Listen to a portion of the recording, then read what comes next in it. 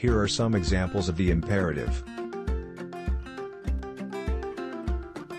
We can use the imperative to give a direct order. Take that chewing gum out of your mouth. Stand up straight. Give me the details. We can use the imperative to give instructions. Open your book. Take 2 tablets every evening. Take a left and then a right. We can use the imperative to make an invitation. Come in and sit down. Make yourself at home. Please start without me. I'll be there shortly.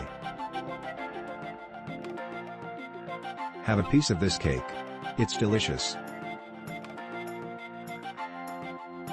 We can use the imperative on signs and notices. Push. Do not use. Insert $1.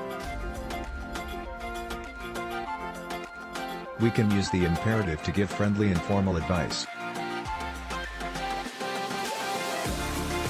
Speak to him. Tell him how you feel. Have a quiet word with her about it. Don't go. Stay at home and rest up. Get some sleep and recover. We can make the imperative more polite by adding do. Do be quiet. Do come. Do sit down. Please subscribe to my channel.